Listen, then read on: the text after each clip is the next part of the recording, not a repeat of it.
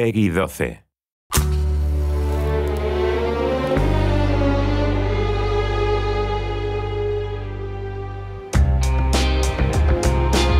So White Knight is our first project. It's a kind of old survival horror style game. It's the story of a guy who, after a car crash, have to find help in a strange manner. We were inspired by all the movie genre, and also we were a fan of all the survival horror game. Our vision is to put the player into an old-school survival horror with next-gen feature.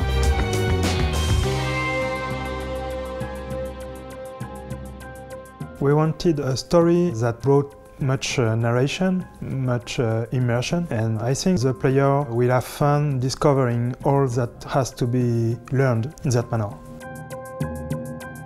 Camera angles were influenced by the old movie genre, and also for the light and dark we were inspired by German expressionism. For characters and furnitures, the 30s influence make a strong atmosphere.